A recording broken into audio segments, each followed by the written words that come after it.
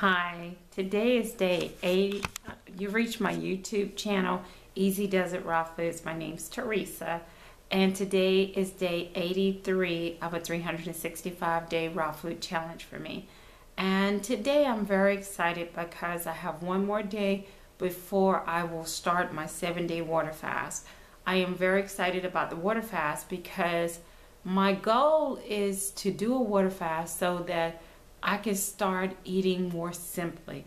On a raw food diet, and when you start to do all these recipes and the gourmet stuff, it can get a little bit more complex. And I want to get my raw food diet down to a simpler way of doing it because I believe, this is my opinion only, that the simpler your diet is, the better it is.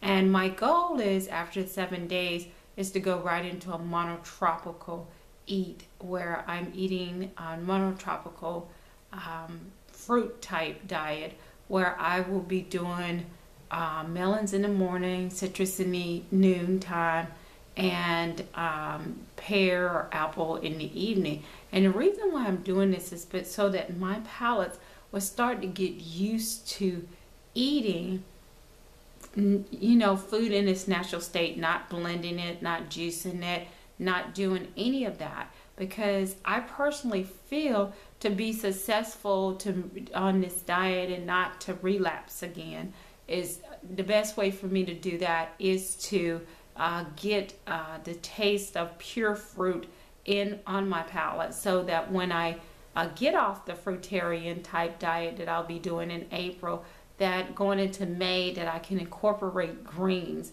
and have a better palate and taste for greens. Because I really do believe having the taste of so many spices and herbs and all this other stuff can kind of dilute our taste buds from being able to appreciate just eating an apple, or appreciate just eating a strawberry or a berry or something like that. Because I think a lot of times we put salt on it, we're blending it, we're smoothing it, we're juicing it, and there's nothing wrong with that. But I think with, eating monotropical will give you a more of appreciation. I've done it before, and it gives me more of an appreciation for the fruit that I'm eating for that meal.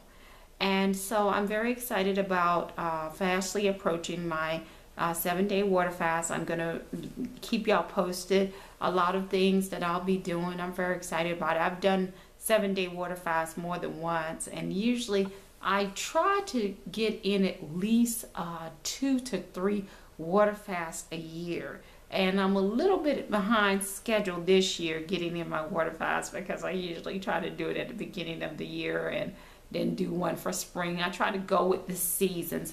So the season, of course, that I'll be in is springtime. We'll be in, all of us will be in the springtime season. So I am very thankful for this being the day 83 of a 365-day raw food challenge. I'm very excited that I am getting ready to up the bar a little bit and go into a 7-day water fast. So bye for now, and I'll see you tomorrow.